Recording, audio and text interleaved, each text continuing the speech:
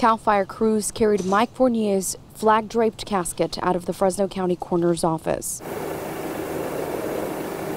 Fournier was killed in a helicopter crash Wednesday near Coalinga while on his way to a water-dropping mission to the Hill Fire. Unfortunately, these accidents happen occasionally. None of us ever want to see it. It's a very dangerous work that we do.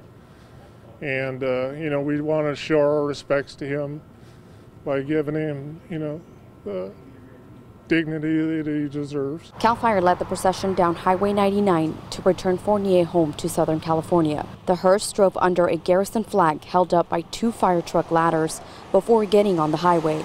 LA County Fire took over the procession once it reached Gorman. They led it the rest of the way to Rancho Cucamonga, where Fournier lived with his wife and 2 daughters. Anytime somebody passes away, our role is just to, handle it with dignity and give the family that peace of mind, that closure that they need during this difficult time.